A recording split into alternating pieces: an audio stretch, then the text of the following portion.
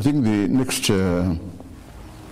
subject of discussion will be on drugs and addiction, because we imagine that this is something that threatens human society right now.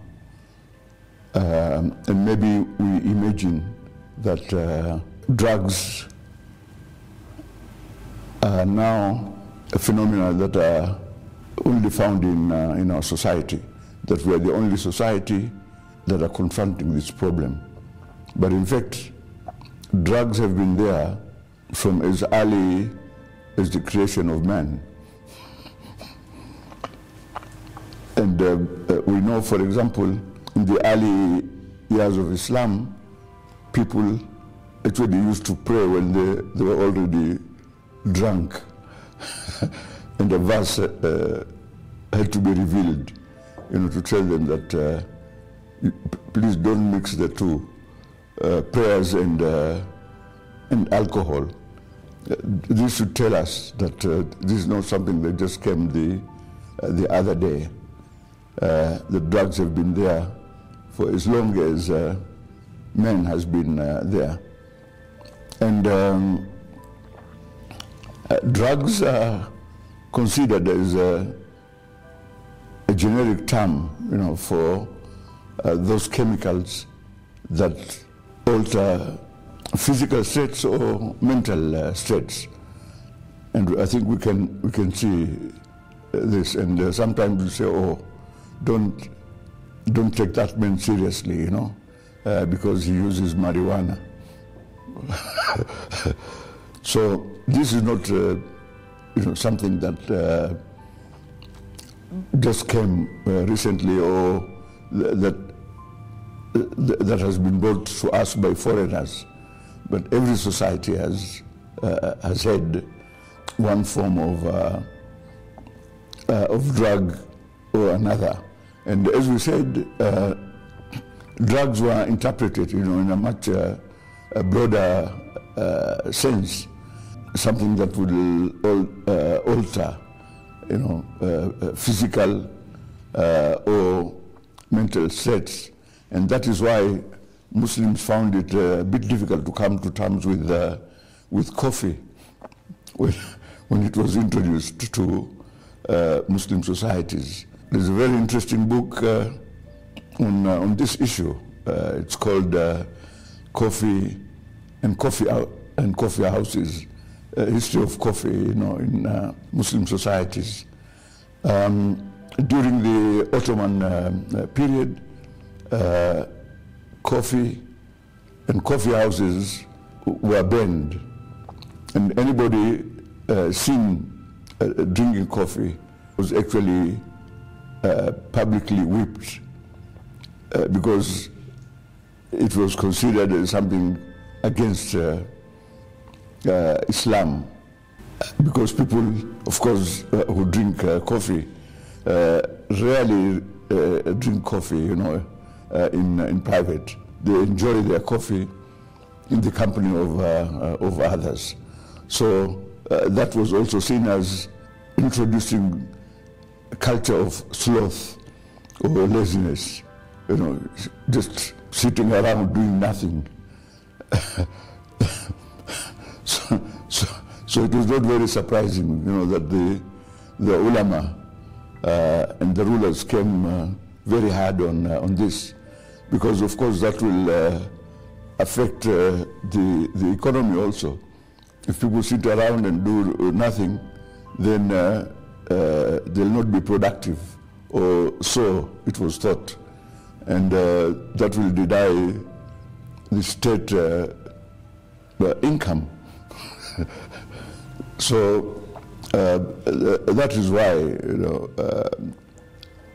these drugs, or what came to be dubbed as drugged, came to have a bad name.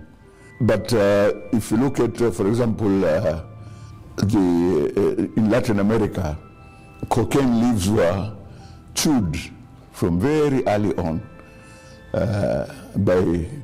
by farmers and workers, because that was something that gave them some energy to continue doing the work. So cocaine leaves were considered okay, but the stage beyond that, cocaine itself was clearly thought to be destructive. And so it's important to remember that drugs are not a new phenomenon. They have always been there as long as we have been there. And then, of course, we now have the concept of drug abuse. The medicines, for example, that are prescribed by doctors, can also be abused. Once you abuse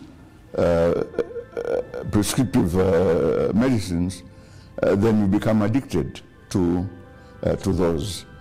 Or other varieties, of drugs, like alcohol is also considered as a drug. Smoking is also a form of addiction, and tobacco is a drug in its own right. In fact, tobacco came all the way from Latin America to places like Britain, and then it spread to the colonies and other areas. And of course, now we know the dire consequences of smoking, and it's one of those addictions that you have to try very hard to be addicted to. You don't just become addicted to tobacco by smoking just a few cigarettes. It takes quite a while, and you must really make a lot of effort. And I understand it's not a very pleasant experience, when you're starting out, unless you're somebody who is dogged, somebody who would persist in using these. And then, of course, people do this for sometimes silly reasons, because this is considered as fashionable, as progressive as it did, some time back. People who smoked were considered as progressive until we came to know the implications, the impact on the lungs, the impact, in fact, on the entire body.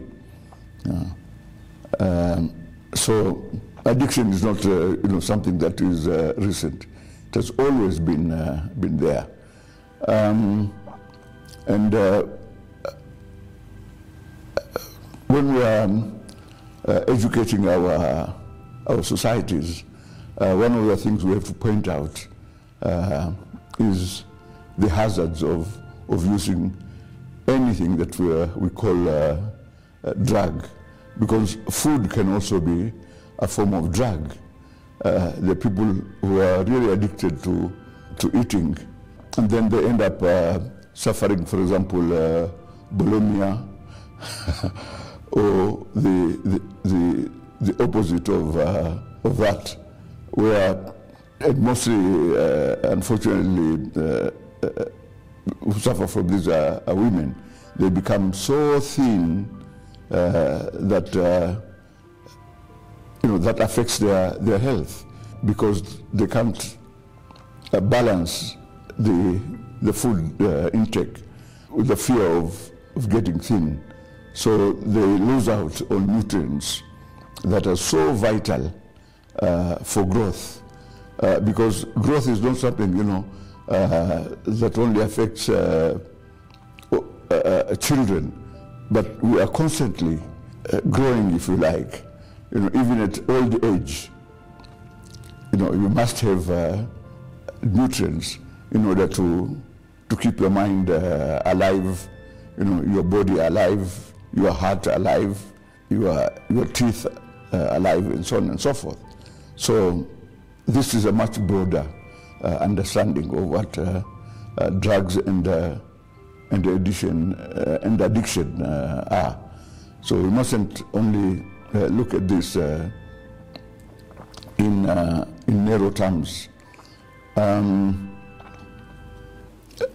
Even some forms of idleness are a form of addiction. And there's the famous story called Oblomov. Oblomov is supposed to be the laziest man in literature ever described. So Oblomov could not even, get out of his bed. And the novel is by Gantov, a Russian 19th century novelist. So that is also a form of addiction. You are addicted to doing nothing. And of course, you just don't become lazy. There must be reasons behind that. Another very good example was one of these Indian rulers, the Maharaja, one of the Maharajas in India. He was so lazy and he had nothing to do that he died of boredom.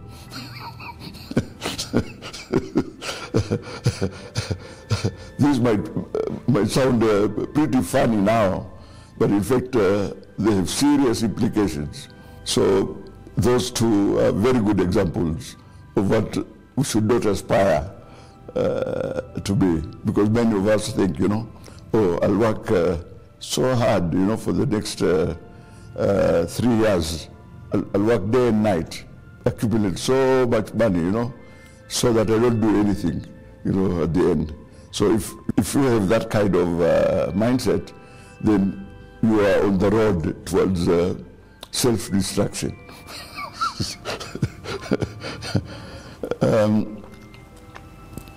So when we are bringing up children, we are in charge of institutions. We have to be aware of these historical precedents. And when we are aware of this, then we create a balanced society. And a balanced society can only come about by and through education.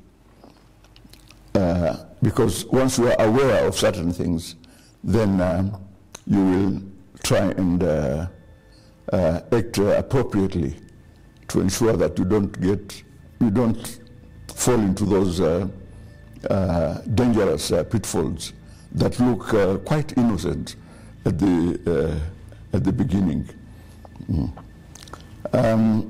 So we can actually go on and on, in defining what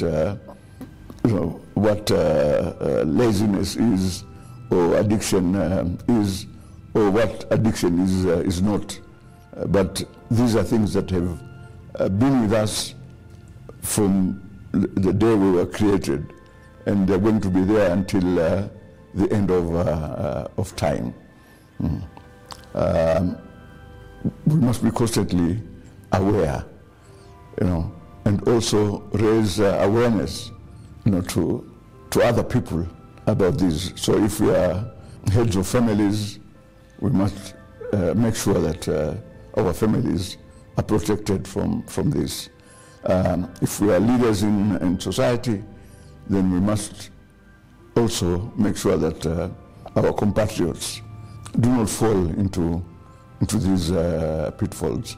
And for humanity in general also, you mustn't assume that, I'm only going to explain these things to Muslims, or I'm only going to explain these things to Christians, or I'm only going to explain these things to Jews, to the exclusion of other sections of society, because we are a coherent organ as a human society.